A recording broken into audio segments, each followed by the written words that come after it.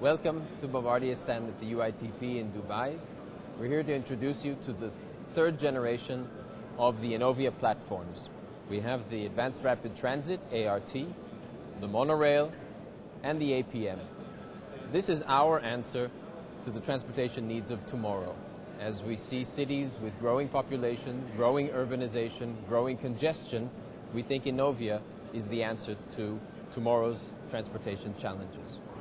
In particular, we'd like to focus on the monorail. 2010 was the year of the monorail for Bombardier's Systems Division. We won 2 landmark contracts, one in Saudi Arabia for the King Abdullah Financial District in Riyadh, and one in Sao Paulo, the Espresso Tiradentes, a new line that will serve a large community to the east of Sao Paulo, carrying a record number of 48,000 passengers per direction per hour. For the monorail, this is a completely new performance category that we're entering, and a number of technological advances have enabled this breakthrough. First of all, we're working with permanent magnet motors, a new technology, denser, smaller, higher power than conventional AC traction. These fit right into the hubs of our wheels on the monorail.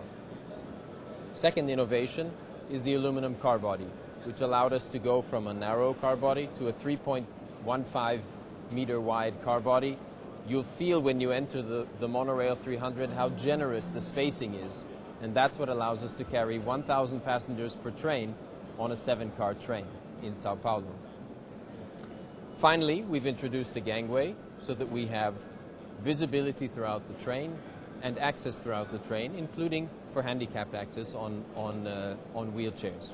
We're very proud of our new Monorail 300 as well as its siblings, the APM 300 and the ART 300, and we look forward to introducing them into many new markets in the coming months and years.